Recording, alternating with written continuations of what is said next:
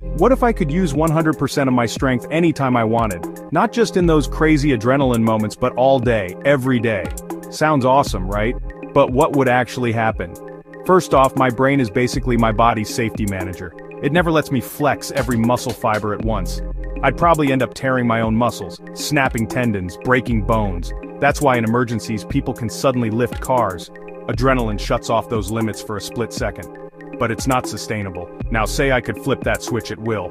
Opening a jar, I'd shatter it. Shaking hands, accidentally break some fingers. My body just isn't built for this kind of power. The forces would literally rip me apart from the inside. And then there's energy.